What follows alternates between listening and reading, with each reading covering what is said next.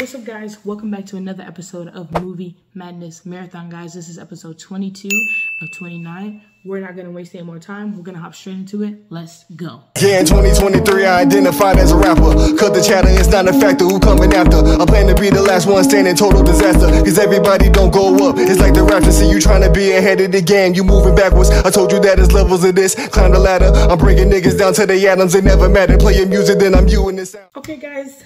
Welcome back to Movie Madness Marathon, guys. This is episode 22, and today is going to be another presidential pointer type of episode, if y'all know what I mean. So, as I told y'all, we made a company move from Livingston to Virginia City.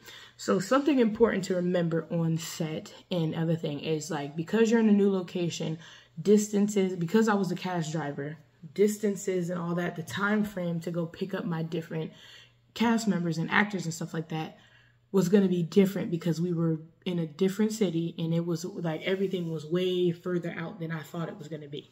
So you have to map out your location. You have to adjust your schedule as such. That's important, guys. So once I dropped off Mandela, once I got the addresses from my assistant director of who I would be getting, what time I would be getting them, and the rest of that stuff, and based off of where I currently was staying at, all that, I put in all of the addresses into my map to see where everybody was. So once I got a calculation about, like, okay, it's going to take me about 45 minutes to get Mandela. It's going to take me about 20 minutes to go pick up Amber and the rest of that stuff. I adjusted my schedule as such. Now, you have to factor in you getting up, you getting ready, and you getting the car ready and the rest of that stuff to go and get them. And because I had never driven to some of the places before, because I remember I only dropped off Mandela. So I didn't know where everybody else was staying at. I just got the addresses and I was looking like, okay. And thank God I did do that because Amber was staying on this mountain cabin thing. And y'all, driving up it was scary, okay? Because there was so many dips and potholes. And when it's dark, there's, like I told you, there ain't no street lights. And you're in the mountain, so why would they put street lights on the mountain, okay? So I had to have the high beams on and drive super slow. It was so steep. And it was the scariest thing I've ever driven up in my life. But I made it. Okay, but I had to map that whole thing out, y'all, because it's important to always know ahead of time what you got going on. So I always scheduled, I always planned ahead. I got up extra early. Like, I usually get up early enough, like, okay, I know I'm gonna get them in good timing. But I got up extra early that time because I'm like, okay, I don't know where everybody's staying at. I don't know how far set it's gonna be after I pick up all 3 people. So I need to have this mapped out already. So that's a very great set tip to know.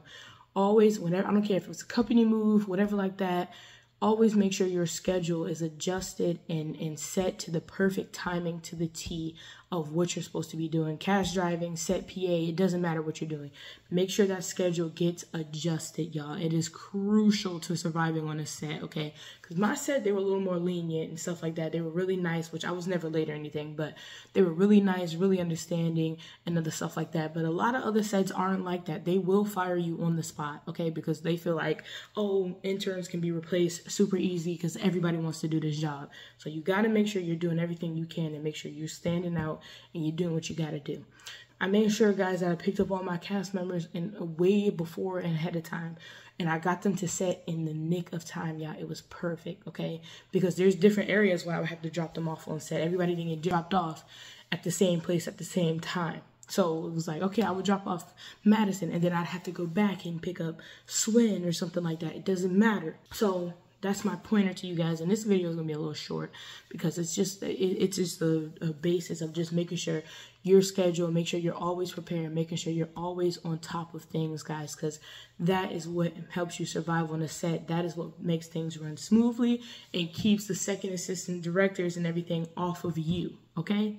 So now, if you're not following me on Instagram, if you aren't subscribed and you haven't hit that notification bell, I'm not quite certain what you're doing, but I need you to pull it together, okay? Because we're moving and we're grooving, okay? As always, Jesus loves you. He wants a relationship with you. If you are alive today, that is another opportunity for you to get it right. So don't miss out on Jesus because Jesus does not want to miss out on you. As always, my beautiful, wonderful, amazing executive board. Keep it executive. Peace.